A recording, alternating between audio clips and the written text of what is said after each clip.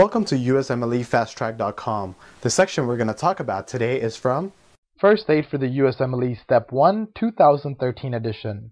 Page 566, Rapid Review. What is Paget's disease of the bone? Paget's disease of the bone is a chronic condition in which there is increased osteoblastic and osteoclastic activity. So basically in this, there is excessive breakdown and formation of the bone tissue, which causes the affected bones to weaken. What are the clinical presentations seen in Paget's disease of the bone? In Paget's disease of the bone, you see bone pain, bone enlargement, and arthritis. What is aortic regurgitation? Aortic regurgitation is the leaking of the aortic valve of the heart that causes blood to flow in the reverse direction during a ventricular diastole. And so in this, there is blood flow from the aorta into the left ventricle.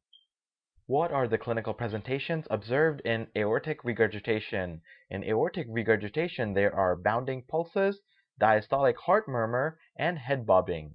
Define bounding pulse. Bounding pulse is a strong and powerful pulse.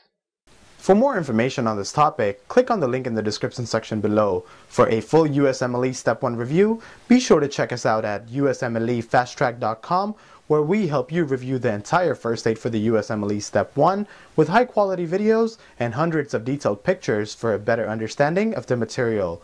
So to learn from the best USMLE review book, be sure to check us out at USMLEFasttrack.com.